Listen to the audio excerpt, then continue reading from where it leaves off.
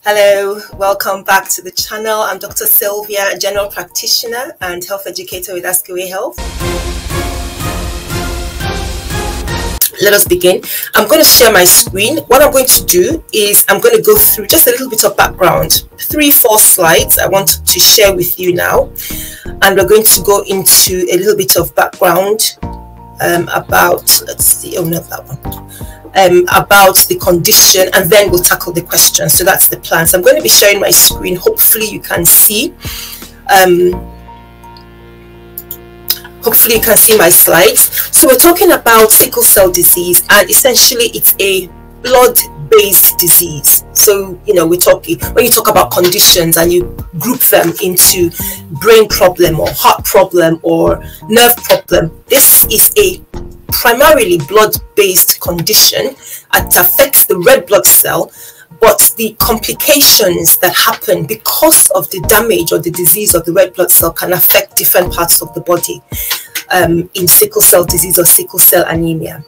Now, it happens as soon as the sperm and the egg meet at fertilization. So as soon as a couple get together and as soon as the sperm from the man meets with the egg from the woman and fertilize, that's when the genetic material, that's when the genetic material from both the sperm and the egg mix and create the embryo or the fetus or the baby.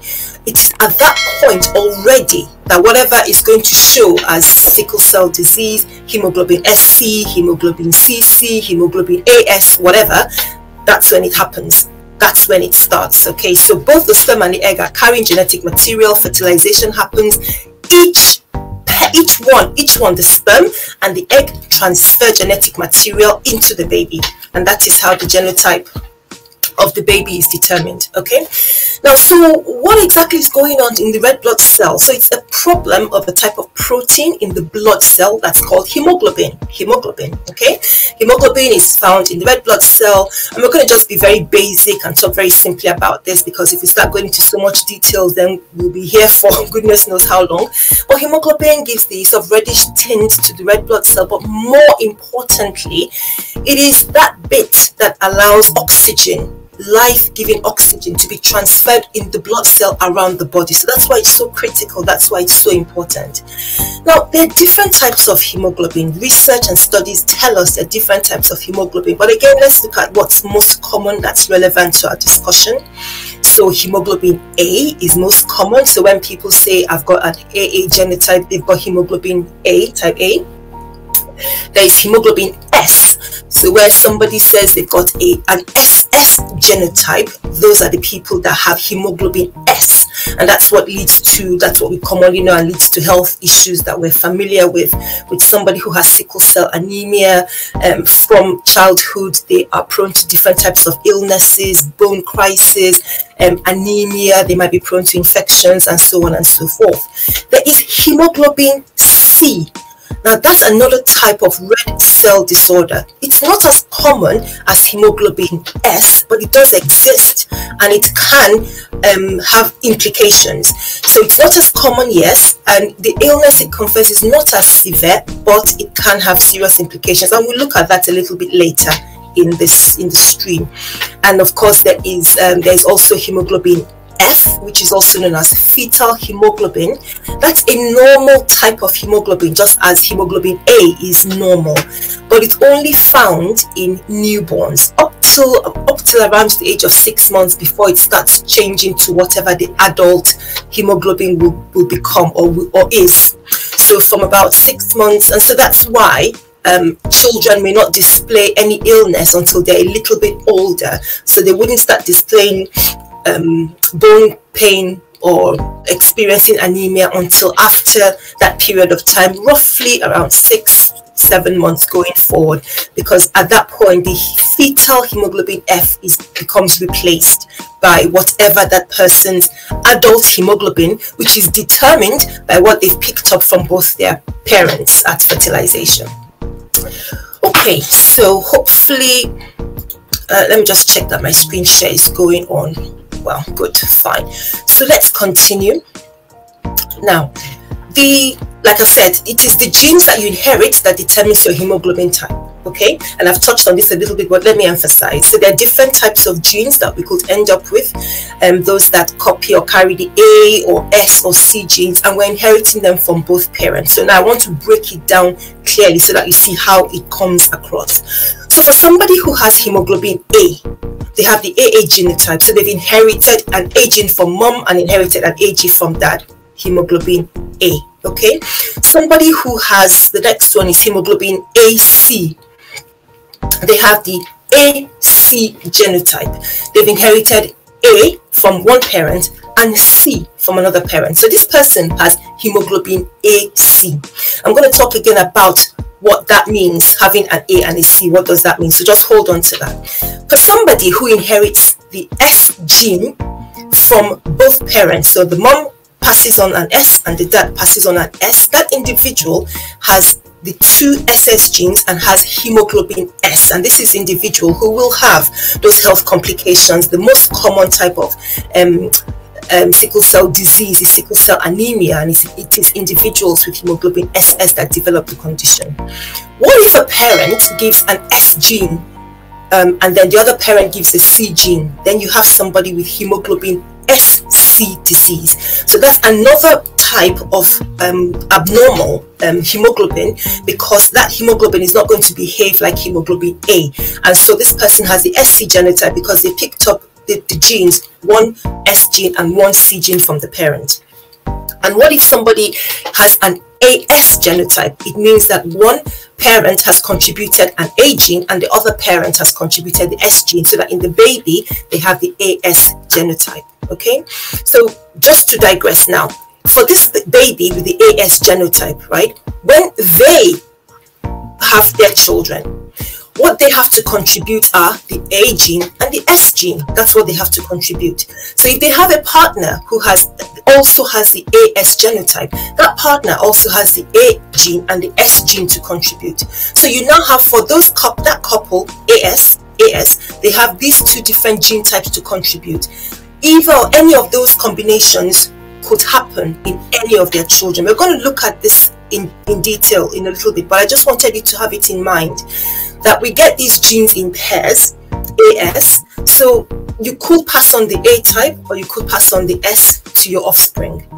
You could, if your partner has the same, they could pass on the A, they could pass on the S. So think about the combination. What combination happens in the child is what's going to create the genotype. So I hope that's clear, because that's one of the things that people ask a lot about. What is the sex of my child, or is the first child going to be AS or SS, or we're going to look at that in detail. And lastly, one of the examples I've got, the last example I've got on the slide, is if an individual receives a C gene from both parents. So you have one parent contributes a C gene. For example, if a parent is AC, they might contribute their C gene to that child, and if the other parent is also AC or SC or CC, they can contribute a C gene to that child. Okay, and that is how the child ends up with the CC genotype and has hemoglobin C disease. Okay, so that's how it could develop. And I just wanted to break that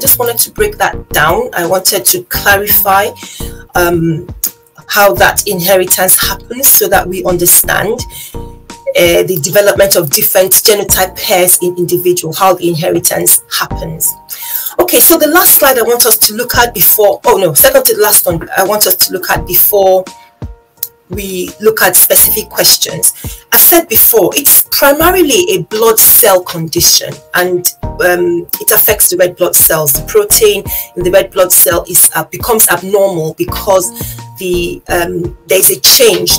What happens with the hemoglobin S is proteins are formed with different chains, and so one of the chains in the normal one is replaced with another type of protein, and it becomes HBS or HBC, as the case may be. So whereas the normal hemoglobin protein behaves in a particular way within the blood cell, the abnormal causes something different to happen in the blood cell. So if you look at these pictures, that I'm going to use the cursor to demonstrate. So this is the red blood cell type. It's got this nice circle shape and a little bit of a dip in the circle in the middle. So it looks like a bit of a donut with a bit of a dent in there.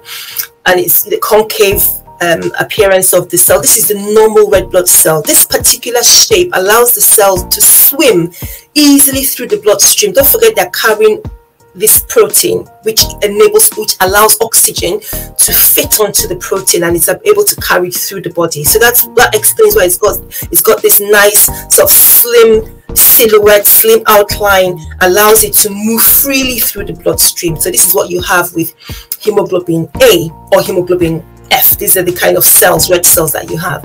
When it comes to the abnormal hemoglobin types, for example, hemoglobin S, the cell shape changes, and this is what the cell shape becomes, and that's why it's called sickle, because the red blood cell changes from this nice spherical, roundish, sort of nice slim silhouette that can move through the bloodstream, but this now becomes a rigid sickle-like shape that can easily stick together with other cells inside the blood, and then make it difficult for the blood cells to flow, for the blood cells to go easily through the bloodstream. So that's where the problem begins. That's why it causes a problem. It starts to block the blood vessels.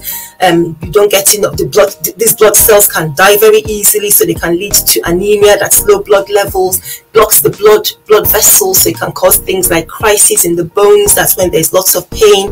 The individual's immunity is low. So this is what the fact that an individual doesn't have the hemoglobin A, this is what it means. This is the shape that the red blood cell takes, and why it goes on to cause the condition. So it's blood-based, it affects the red blood cell, but it can go on to affect different parts of the body. Name whichever system, whichever organ, the brain, the eyes, the kidneys, the heart, can all be affected by sickle cell disease, sickle cell anemia. So commonly you find people that have bone pain, like I've talked about. They are more at risk of infection. They might develop anemia,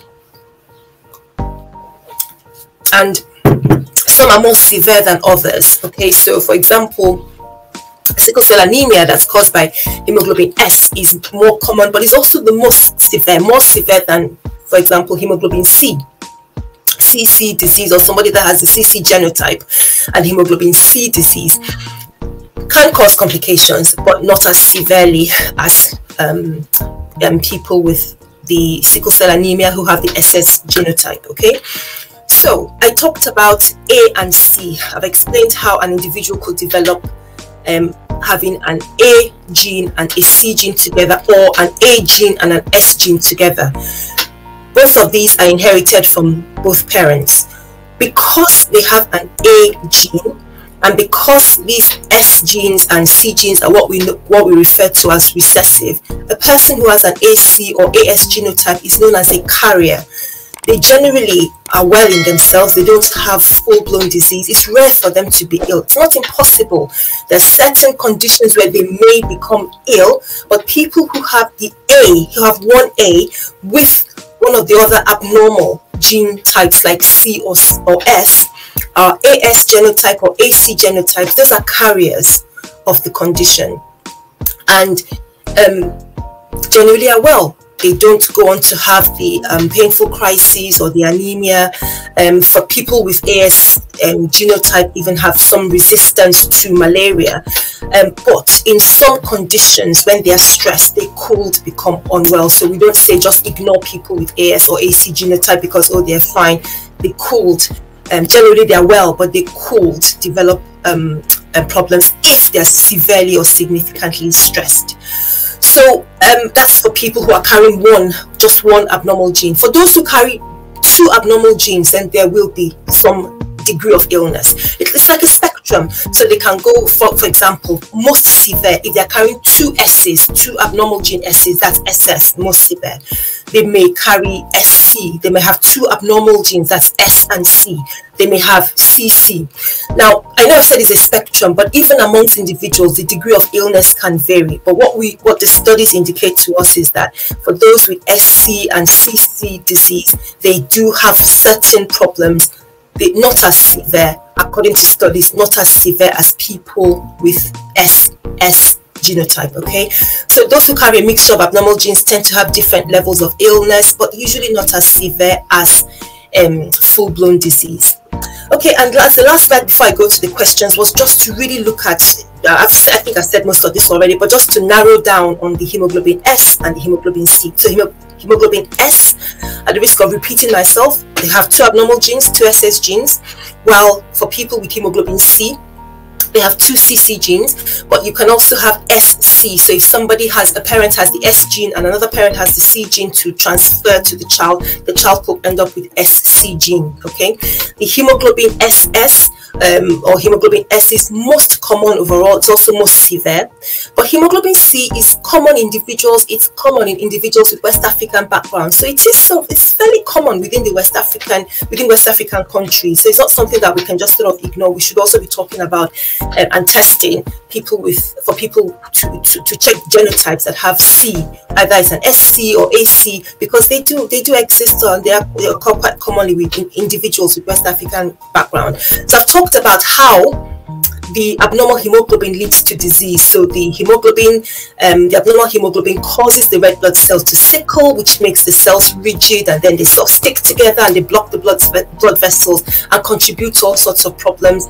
And I said it can affect pretty much any organ that you think about. They can cause stroke, they can cause anemia, they can cause reduced kidney injury, reduced kidney function, lead to all sorts of different conditions. But we're not really sort of talking too much about the complications at this point. We're just trying to look at basic. For hemoglobin C, they also affect the shape of the cells, but usually it's a milder disease with less complications. And some of these complications may have something to do with eye disease, loss of sight, bone pain, and bone diseases. So though it's milder, they can have serious conditions, and that's why I said it's important for us to be talking about those as well. Okay.